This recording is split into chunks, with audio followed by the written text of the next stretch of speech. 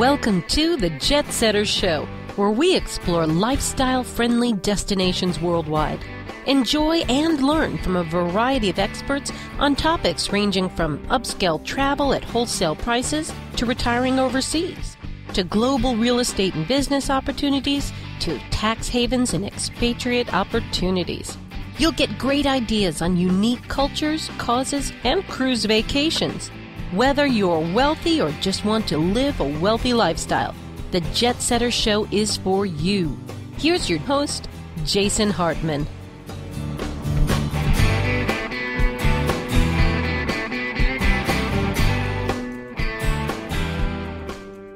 Welcome to the JetSetter Show. This is Jason Hartman, your host, where we explore lifestyle-friendly destinations worldwide. I think you'll enjoy the interview we have for you today, and we will be back with that in less than 60 seconds here on the JetSetter Show.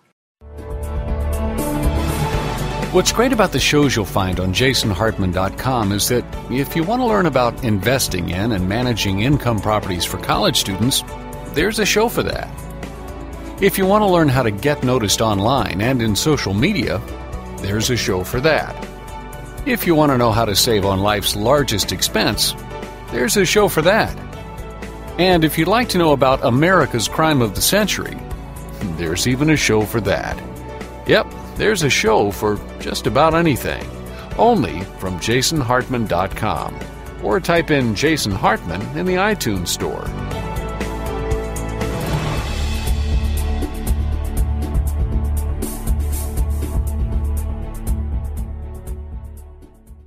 My pleasure to welcome Robert Reid to the show. He is the author of Best in Travel 2011, and he is the U.S. travel editor for one of my favorite guidebooks, Lonely Planet. Robert, welcome. Thanks. Great to be here, Jason. So, lot going on in the world of travel today. One of the things I think people are looking for in today's economy is they're looking for economical stuff where they can get the most bang for the buck. And with summer coming up, there are a lot of themes that you've sort of touched on for summer travel. What themes do you think are the best values? Well, I think one of the things that people might be wanting to do, maybe for the first time, is kind of get involved in this Civil War reenactment. So we're launching 4 years of big beards and wool uniforms and Civil War reenactments because it's the 150th anniversary of Civil War. So as you're going to see them, the National Parks Service has a special website devoted to all the different Civil War battlefields. And so this is something that a lot of people kind of roll their eyes about and just kind of wish that Will Ferrell would make some kind of spoof movie about Civil War reenactors and things like that, but they're actually really a lot more interesting than you might think. I'm not necessarily a Civil War buff. A couple years ago, I went to Gettysburg, which is a fantastic national park battlefield site, and saw a reenactment there and went to the site and things like that, and I talked to the reenactors, and basically I came away thinking that these are people that really are just trying to approach history from a different point of view and live it, and I actually learned more from it than I do from a museum. So, this is the 150th anniversary. It means a lot to U.S. history, and, maybe if you're just going to stick closer, you don't want to pay big gas prices, think about getting into one of those Civil War battlefields that is going to be turning 150 this year. So, yeah, with that anniversary, that's a very timely kind of thing. One of the things you also talk about, Robert, is that Mexico is really safer than most people think. Yeah. It's, there's a lot of people we've seen, Mexico is really in need of some better PR. I mean, 2 years ago there was the swine flu crisis that most of it was focused on Mexico, sometimes a little bit unfairly. And then we see a lot of reports about the drug war, which are really grisly details, some horrible things that are happening. And the State Department expanded its travel warning recently. But the thing is that actually 17 of Mexico's 31 states are not listed on the State Department's warning. And so those are the places that are deemed safe to go to, and in fact is the places that people usually go to on vacation. We're talking about the beaches in Baja California and the south of Baja California or Yucatan, many of the beaches on the Pacific side, colonial cities like San Miguel de Allende, which is kind of an expat haven north of Mexico City. Even Mexico City itself is actually kind of cleaned up itself in the last few years. Washington Post last year did an article that talked about how the homicide rate is actually 4 times worse in our capital than in Mexico's capital. So I guess the thing is that if you choose where you go carefully, no, you don't want to go through northern part of Mexico. You don't want to drive into Mexico anymore. It's not safe in those areas. But there are many areas where you talk to locals or people that have gone there, and these reports that we see feels as distant to them as it does from here. So there are places you can still go, and there are some deals because they're trying to entice people back. So I think that there's so many places. Mexico is such a wonderful country, and so I feel bad when I see it sometimes that people are scared. And I get the question all the time, can I go? Is it safe to go? And, I always say the same thing, that, yeah, if you pick where you're going and, research a little bit about it and go there, you're going to be fine. I mean, one of the places I talk about is Mérida, which is in Yucatan State. And Yucatan State is just about 3 hours inland from Cancun, where you can get cheap flights. This is a real Mexican town, Spanish colonial town, near tons of Mayan ruins, all kinds of colonial churches, and on the weekends they close down the whole center. It's like open-air dance and music and tacos. And Yucatan State's the safest state in Mexico. In fact, I looked up in Wichita, Kansas last year, which I think everyone would feel comfortable going to, had six gang murders last year, whereas Yucatan State, the entire state, had just 2. So it's actually, its safety record is actually cleaner than Wichita. So all I'm saying is that don't be too alarmed. If you're not comfortable, don't go. But there is more to the story than sometimes we see. And that's just my main point about Mexico. Right. Yeah, the news media has the tendency of making it seem like I'm in L.A. and we'll have an earthquake or a fire. Not earthquake's a bad example. Actually, a fire, one of the fires that we always have. So someone will call me, a friend from back east, are you okay, with the fire? Well, the fire's not anywhere near me. It's not even affecting my life at all. But that's just the way the media plays things, which is interesting. It's just about information. It's just about getting the right information and making decisions for yourself afterwards. Absolutely. You always also talk about slow travel and about how people want to get deeper into. A lot of people nowadays have been places, and they've mainly seen the quick overview, a couple days here, a couple days there, etc., and more of a trend toward people going in deeper and getting more cultural immersion. This is a huge trend. Everyone's talking about trying to get local and go where locals go and kind of live like a local in a place. And maybe take a break on the main attractions of a place and go to farmers markets or secondary museums or just local restaurants and just kind of blend in with the local life. And you see this a lot. People are really wanting more from their travel, particularly if they're going back to places again and again. And I think that lends itself to really, really rewarding travel and often good value travel, because if you go to cities like it's New York or London, you can go and stay in private accommodation. You can rent it from sites like Airbnb, that's B, N as in Nancy, B, or HomeAway, or even finding apartments on like Craigslist, for example. These are often much more space for half of the money of hotels. And what's better is you get connected with kind of neighborhoods. I mean, instead of staying near Times Square for $250, you could get an apartment for about $125 in Brooklyn, which is the hottest place in New York City, and you'll be connected to where locals are. You'll feel like a local, and you kind of slow down, and you make your breakfast, and you kind of imagine yourself there. You start to understand the habits of the city. I was in London recently because I did a little research about the royal wedding, and I went to Airbnb and found a home that I could stay at with this wonderful couple in northern London, a neighborhood called Muswell Hill, which is kind of in the hills in the northern outskirts in London, and it's the area where the Kinks grew up, and I was always a Kinks fan, so I thought that I would go to their old stomping grounds, and if you remember the video "Come Dancing," sure, kind of the way the houses are, it's like that. I got a comment on that. One of the best concerts I ever attended was the Kinks. They were great. See, yeah, I mean, I had never seen the Kinks, but I went and I had to go to their neighborhood, and I ended up finding a place. London's not the cheapest city, but I found a place for about $75. I had my own floor, my own room and bathroom, a big English breakfast made for me. The couple that ran it were hilarious. They'd been there all their life. The man was an interior decorator, so the house was really nice. And they were just kind of like my London aunt and uncle, and I just felt so at ease. And I saw London. I've had the pleasure of living in London before, but I saw that part of London as if I were almost living there, and I found things that I could have never found without their advice. And so it was inexpensive, and it just really expanded my view of the place. And I think that no matter where you're going, think about that. Stay in a place longer, because you start to get the tricks of how people are saving money or what they're doing that's different, that makes the city or destination it's what it is, it defines it. And you can often be more comfortable. So I think that slow travel is a big topic. It's not just this, but this is a part of it, and I think it's something to consider this summer. Gas prices are climbing like crazy, and people are upset. They're upset that Obama won't let them drill in the Gulf and various reasons and speculators and whatever. But some people are still wanting to do road trips, and at times that can still be very economical, especially for larger families or larger groups. Yes. What's going on in hitting the road for 2011? Well, I mean, I think that a lot of people will. I mean, airfares are also going up at the same time. So, and if you are dividing up the gas prices by 4 or 5, or if it's a family and rather than paying for 4 tickets, you can obviously still save money. Maybe it's time, when you think about slow travel, thinking about those places that you always drive through getting to somewhere else. What's in the next state? What's a state park you've never been to? What's maybe a secondary town that maybe is worth looking at more? So maybe it's time to think about, depending on where your listeners are, thinking about something closer, but not making any concession to your travel experience and seeing it full. I mean, another thing to do, again, if you're out in the East, is a lot of people are really taking advantage of the new fleets of budget buses, Bolt Bus and Mega Bus. These are really nice new bus services that are expanding. They have free Wi-Fi on it. They're very comfortable. They go regularly, and they connect towns that you don't need cars. So I'm talking about Boston, New York, Philadelphia, D.C. You can also continue on. They go to places like Richmond and Pittsburgh, which I think is an underrated city. It goes up to Toronto. So you could actually, in a couple weeks, hit a couple cities, historic cities that you don't need a car. There's good public transportation and walkable centers, and get around by bus. And these fares are sometimes $1 each way. Now, some of the summer fares are already bought up for $1, but it's like $10. This is really cheap.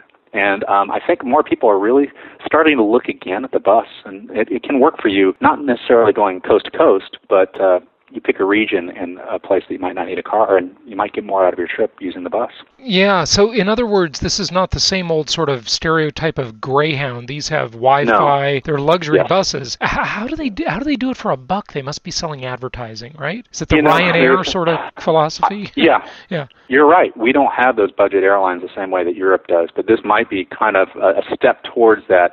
I don't know their business plan. I'm sure they're much more savvy than I am, but there is a limited number of dollar fares. You tend to get them off season more. Okay, I was looking in summer and I wasn't finding dollars, and I was looking at like New York, Philadelphia, and New York, D.C., and I couldn't find it. Baltimore is another city it goes to, and I couldn't find the dollars anymore. But I saw like $9 to $12 one way, which is much cheaper than a train. Amazing. And it's going to be cheaper than a tank of gas, and then you don't have to worry about the parking tickets you'll get probably in some of these places. And it's convenient. It goes center of town to center of town. Good advice. Good advice. That's definitely worth checking out. What else in terms of road trips? Route 66, where you get your kicks.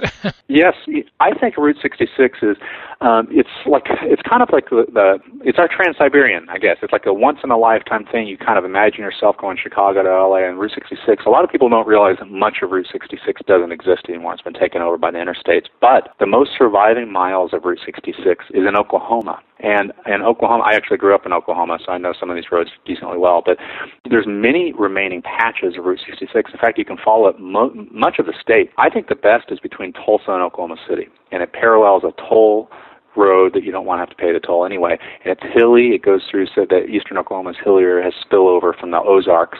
And great little towns. My favorite is Stroud. And they have a place called the Rock Cafe, not Hard Rock Cafe, Rock Cafe. And they have the Cobbler and Buffalo Burgers. And it actually had a fire a couple years ago, but they got themselves back up. And I just love it. I grew up in Oklahoma. I go and meet family there all the time. And we take this Route 66. It takes longer, but it's really scenic. And, that's the kind of thing that if you live in Texas or St. Louis or Kansas City or something like that, you want to do something closer. Maybe it's time to think about getting a piece of the Route 66, not going as far. And there's plenty. There's B&Bs and dude ranches on it and things like that. Don't need to do the whole it's thing. Endless. Yeah. Okay, good. I think it's hard, yeah. Right. What about Canada? Beautiful country. I am a big fan. I just read something that says that Americans don't know that much about Canada. They had a poll, and something like of young people, like under 25, like less than a quarter know the capital of Canada, which is Ottawa. And I think that Canada is one of our great underrated destinations, internationally speaking, because it looms up there. Of course, the Canadian dollar is doing really well, so it's a little more expensive than it was a few years ago. But there's so much to see. One, the train is fantastic. Via rail, if you want to go across Canada, Canada. It's actually a better train than our Amtrak, and if you go across the Rockies in Alberta and British Columbia, it's the most scenic train ride that you can do in North America, and totally worth it. They have panorama observatory decks and things like that. You go to Jasper, down to Vancouver. But there is a new road trip that I mean new, it's just opened. It's the Trans-Labrador. Now, this is not the most accessible place. This is it's kind of connected with Newfoundland, but it's on the mainland. Newfoundland's an island, and Labrador has all these mining communities, and they have like summer icebergs that you can see in these unusual towns that they have berry picking festivals and things like that. But they finally connected it by road. And previously there was places that you had to go on these really kind of four-wheel drive roads or fly into towns like Happy Goose Valley, and funny names like this. And I haven't done it, but I'm hoping I might be able to figure out a way to get that trip. And if you extended it for a few weeks, you could actually do a road trip with some ferries through Quebec, into New Brunswick, over by ferry to Nova Scotia, and by ferry to Newfoundland. And Newfoundland is an absolutely stunning place. There's Viking sites if you want to go see them, and all kinds of things. But it's a really kind of an adventure that feels like you're being in the Arctic to some degree. And now you can do it by car for the first time. So I think the Trans-Labrador Highway, for those who really want an adventure, should think about that. Yeah, great. What about New England? Yeah, New England, a lot of people associate New England with going in fall, but don't forget about New England in summer and away from the water. One of my favorite roads is called the Ethan Allen Highway. 308 miles, and it goes straight up from Connecticut through the panhandle of Massachusetts into Vermont. And you have like the Norman Rockwell Museum and great little shops like New Milford with antiques and things like that in Connecticut, and up in Vermont, some of the best canoeing you can get in the Northeast, the Battenkill River. Now, the reason why you might want to think about a road trip to New England, other than it being beautiful and so scenic, great little towns, is that it actually has the safest traffic record. There's the fewest wrecks, in New England. So if you're concerned about going to a place that's too much traffic, it has the safest record in New England. So that's an added bonus for being up there in summer. Good points. Let's kind of get out of North America here for just a moment and look at your prior travel experience, which is fascinating. As I mentioned to you before, I have this kind of morbid fascination with communism. I've always wanted to go to North Korea someday. I hope to do that. Been to Cuba, Russia, Eastern Europe, of course. But you've done the Trans-Siberian Railway, you've done Myanmar, and written about those extensively. Tell us about them. Yeah, I think that going to places, that's what travel is about sometimes, is going to places that are very different or that are in transition. And in terms of Russia and Eastern Europe, you're talking about a place that's really in transition still. This December will be the 20th anniversary of the fall of the Soviet Union. And the thing about it is you go to places in much of Russia or Eastern Europe. I've also done a lot of travels in Bulgaria and Romania and different countries in Eastern Europe. You can really see remnants of that era. I mean, you can go and stay in old communist hotels that were built in the 70s. It was like the communist version of what they thought a holiday hotel would be, which is often not what our idea of a holiday hotel is. I mean, there's really browns and beiges and gray colors and regretful choices for carpet and things like that. But I find it like being in a museum. I find it fascinating. Some of them have been refurbished. They're very nice hotels, but some of them is really like stepping into the Brezhnev era. And I always try to do that one night here and there because it's just so fascinating, even if it's not the most comfortable. As far as the Trans-Siberian, it's absolutely one of the world's greatest journeys, and it earns it. I think it's Russia at its best because Russians can be a little bit difficult to meet sometimes, and I think that there's a real misunderstanding between how warm and friendly the Russian people are. And what it takes is getting out of the kind of public sector. Like if you're waiting in line at the post office, you're not going to have the happiest people around you or the happiest people waiting up. I don't think you'll have that. You won't have that in the U.S. either. Yeah, that's true. That's true. But the private sector of Russians, when you are invited into someone's home, or if you share a train carriage with them, they're going to treat you like family. I mean, I've had people immediately take my bag and put it away and put the sheets on my bed and sit me down and give me, tomatoes from their dacha garden and pull out the vodka. I don't know how they got it, and, their bread and sausage, and they just treat you like family. It's just wonderful experiences. And that's kind of the point almost of Trans-Siberian, is that it's 7 days from Moscow to Vladivostok if you take it all the way. And a lot of people cut south, they go to Lake Baikal, which is really the great attraction. This is about 4 days east of Moscow, this massive lake. It's like as big as all of our Great Lakes. It's much deeper. It's a stunning, just existence of just all the creatures that are in there and how deep it is and how clean it is. It's a fascinating place. It's rimmed by mountains and things. A lot of people go to Lake Baikal, they stop, and then they cut south into Beijing. I like going all the way to Vladivostok, and I think the reason is you're going from Europe to parts of Asia that's further east than North Korea, in Vladivostok. That's further east. And so you're talking about 7 days on the train, but you can stop off in towns, and some of them they look a little bit like the communist era, I'll be honest. Some of them are not the most gorgeous, and other ones have a lot of buildings from the Tsar era, like Khabarovsk, which is about 5.5 days east of Moscow. It's a great Siberian town, Khabarovsk. I mean, it's on the river. There's all these wonderful kind of 100-year-old buildings and lots of new restaurants, and you can take little river boat rides, and it's a leafy city and things like that. It's really quite nice for a day or two. And of course, Lake Baikal. There's a town that's a little bit, maybe about 3 days east of Moscow, called Tomsk, and it's just off a splinter rail from the main Trans-Labrador line. This is a famous town for its wooden architecture. And it's kind of more of a small town with this historic center. And, there's a lot you can see, but I think it's more about the fascination of just crossing such a distance. And on one level, you've gone from Europe to far, far, far east of Asia. And on another level, a lot of the towns look the same.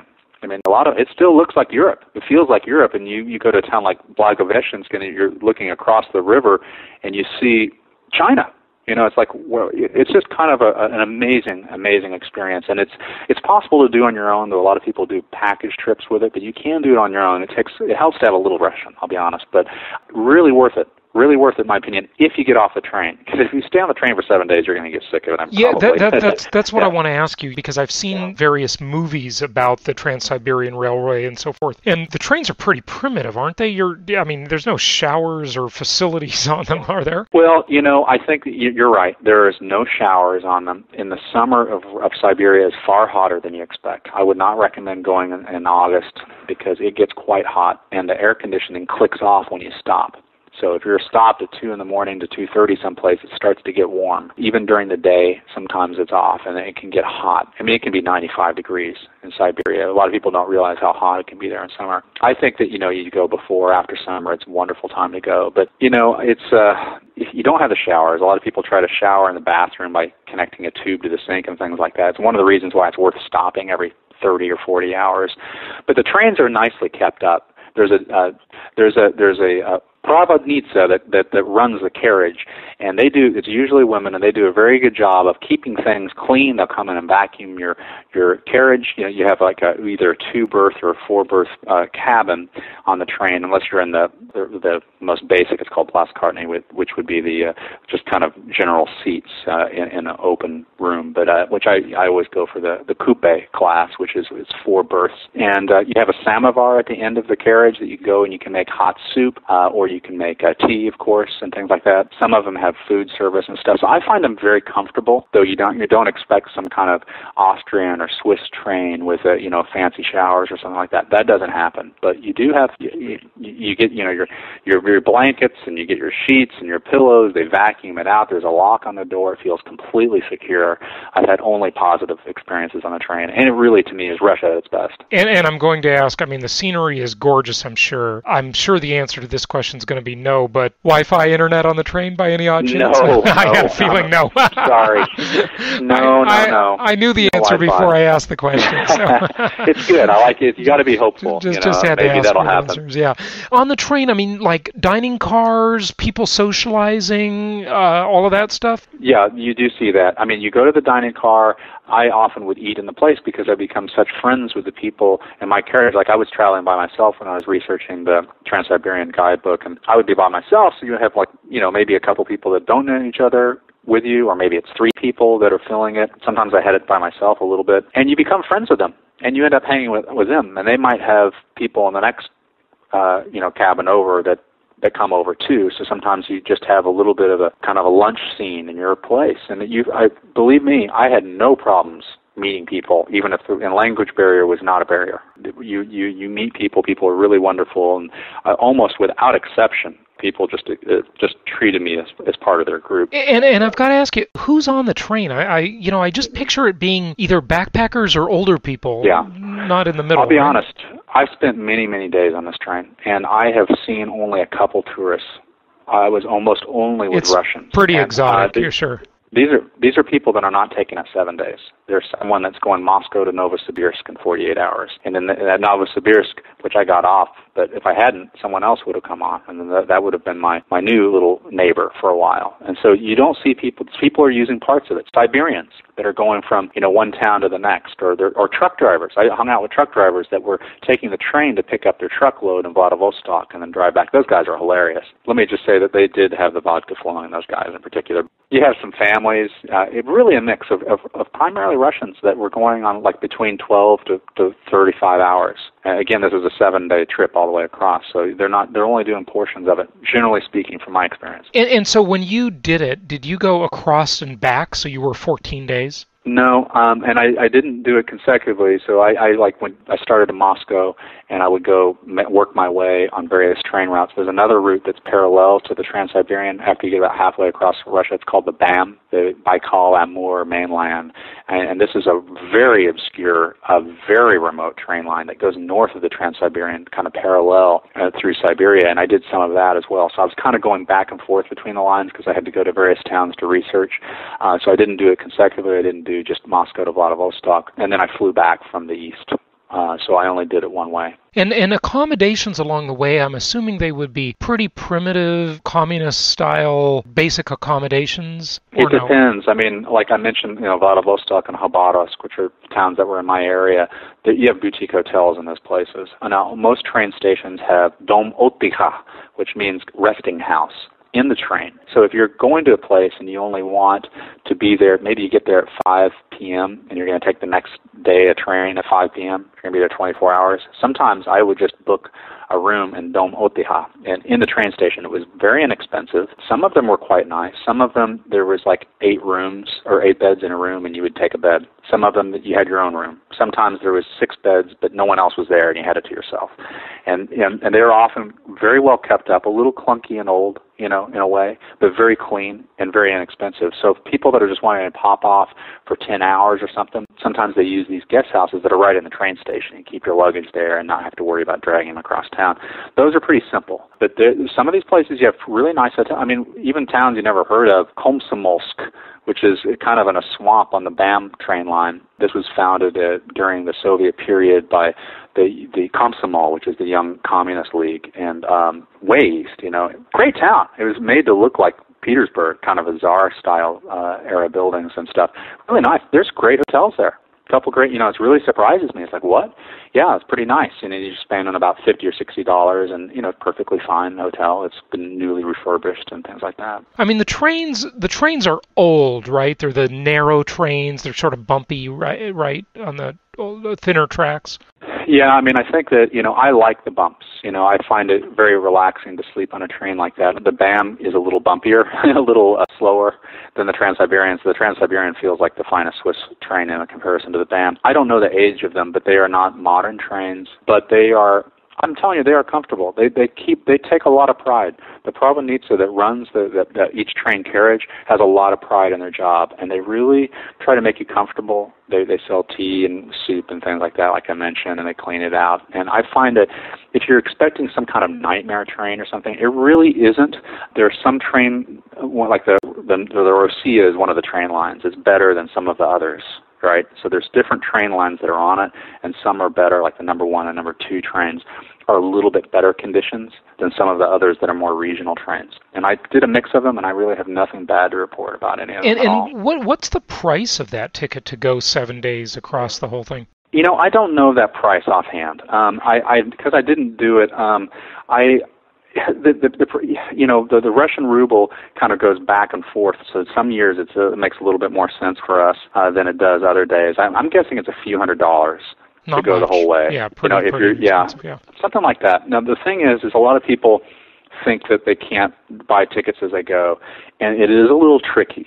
If you stop off in Novosibirsk and then the next day you want to go Novosibirsk to Irkutsk, where Lake Baikal is, or the access to Lake Baikal, it's a little bit of a challenge I'll be honest, a little bit of a challenge. So some people will book all their tickets from Moscow agent in advance and like point to point, and stay a day or two and then go point to point, etc. That's not a bad idea. Some people do the package trips, but that's the major hurdle is if you go, you really can buy tickets as you go. And this is something you couldn't do before. I mean, Russia was not a free place to just go and do anything you want. That's changed. You can do that. You can say, oh, no, I'm going to stay in Novosibirsk 3 days and extend your trip.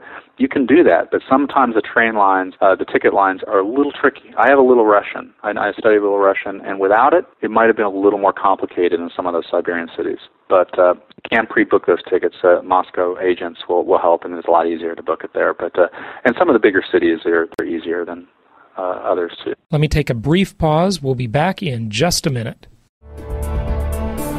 Want to know what you've missed in the Creating Wealth series? Well, here's your opportunity with Jason's 5-book set. That's shows 1 through 100 through digital download. You save $288 by getting this 5-book set. Learn all of the advanced strategies for wealth creation. For more details, go to jasonhartman.com. Very interesting. We've been talking about what is formerly communist. Let's talk about what is actually communist, and that's Myanmar. I mean, what an exotic place, formerly called Burma. I mean, what was that like? Yeah, this is a fascinating country. It's run by a military dictatorship, and a lot of people have not wanted to go there. Until last year, there was actually a tourism boycott there because of the government. There's been some human rights abuses that's connected with tourism. In the mid-'90s, there was a tourism campaign, and they used some, they forced labor to build some air runways and stuff like that. That was in the mid-'90s, but since then, some things have changed in Burma, and then I'll talk about how great Burma is because it is a fascinating country.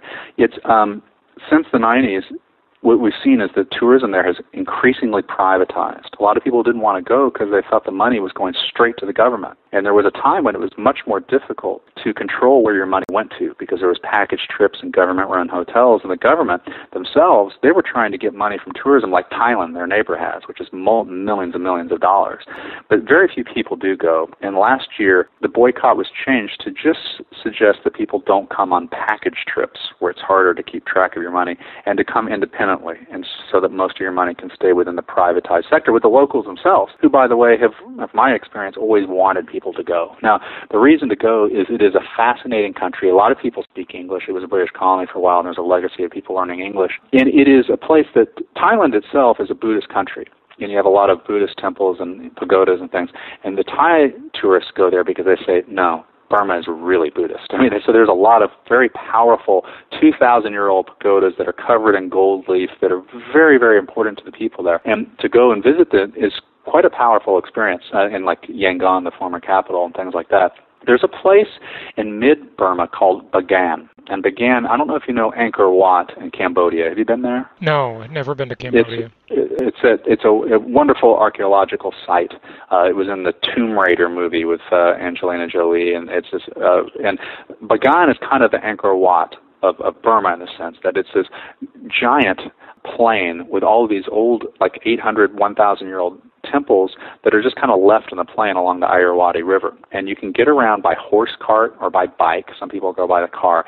And it's a vast plain, and some of these temples you can just go in and there's no one there. There's hidden stairways, and you can go up to the top, and you have this unbelievable view. It's a fascinating site. Very historical.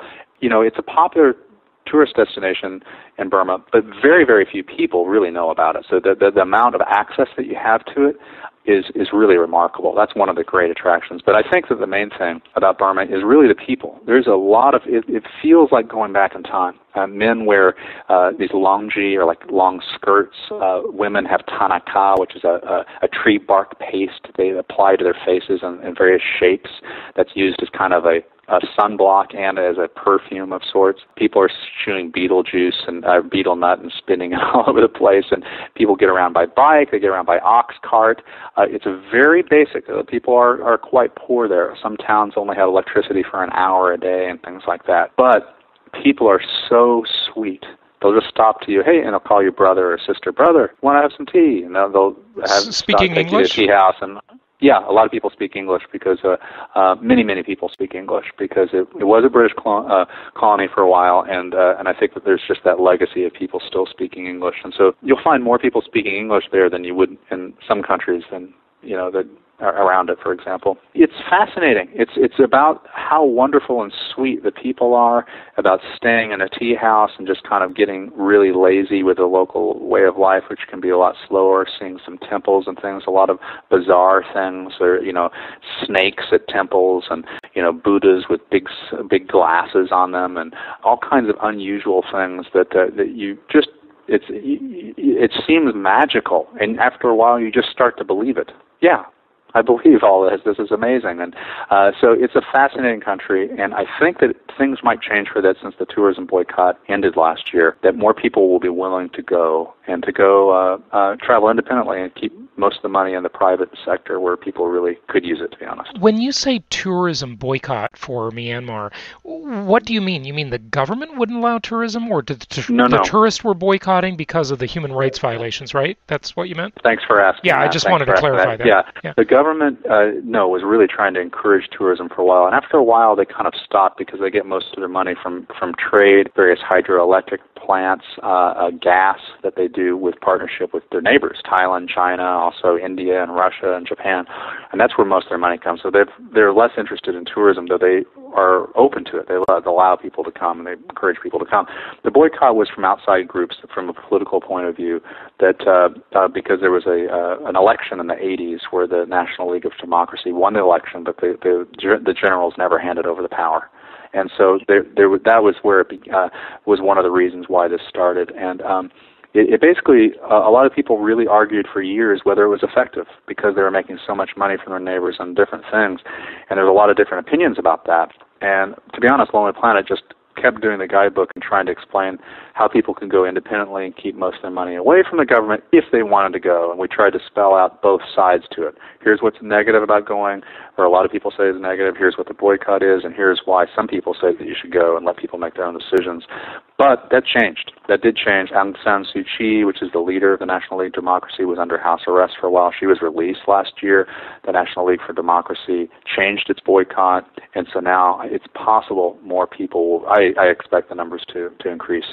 Not to Thailand numbers, but increased considerably for Burma this year. I mean, I picture that as one of those places that I'd be a little bit scared to go, like going to Iran or North Korea. You felt safe there? Yeah, there's really, I don't mean to dismiss it. There's problems in Burma, and there's problems particularly in the border zones and mountainous areas between various hill tribes and the government. And those are places that, for better or worse, are really not open to tourism. Many of them are not. And some of that is because of infrastructure. There's no roads, and some of it because it's restricted to travel. The heart of Burma, where the Bamar, or the Burmese majority live in general, is very open to travel. It's not like North Korea where you have a structured trip, or the old Soviet Union where you had to have every day planned out. You can really kind of do what you want, to be honest. You can kind of go where you want to go. It's more free than I expected when I went. I've been a couple times. As far as safety is concerned, I never felt anything whatsoever. It's possible that some government people will keep tabs on people. I've never heard of anyone.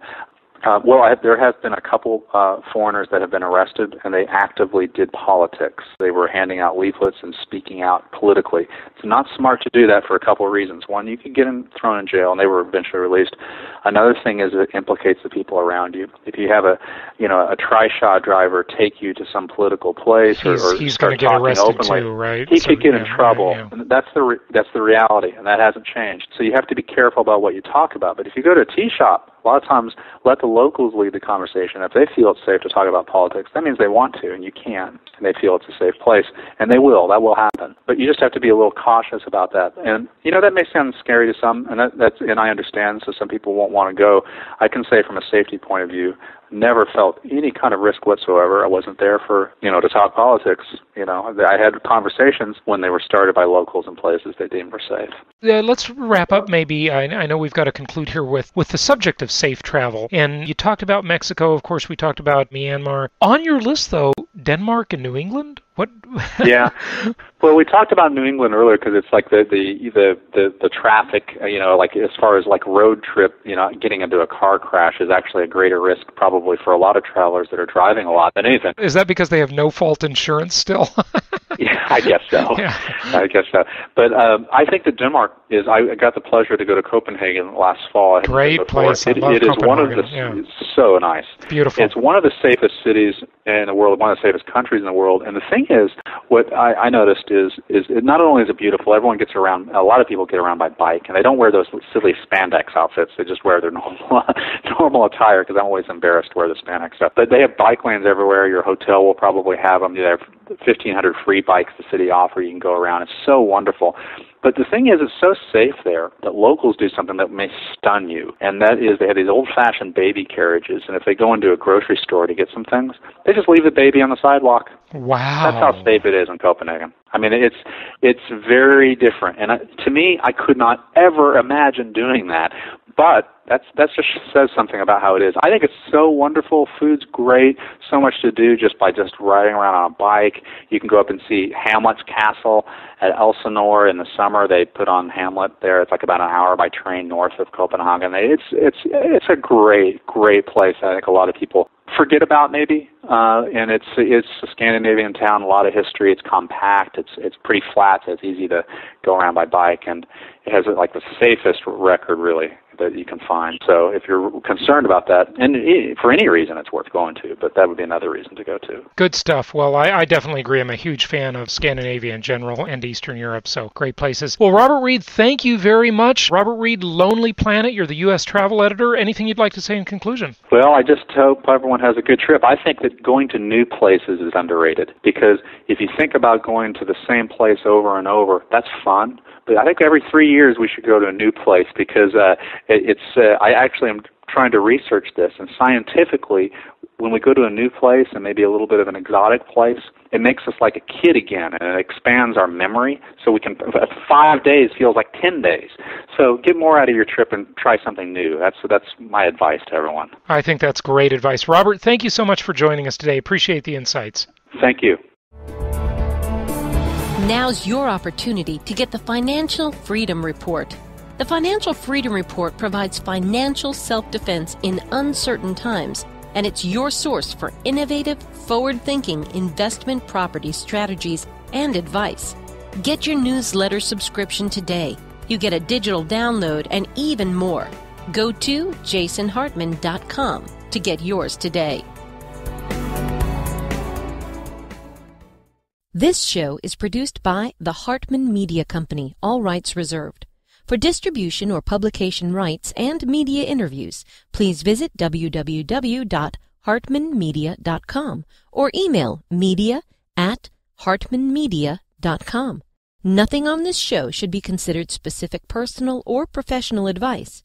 Please consult an appropriate tax, legal, real estate, or business professional for individualized advice. Opinions of guests are their own, and the host is acting on behalf of Platinum Properties Investor Network, Inc. exclusively.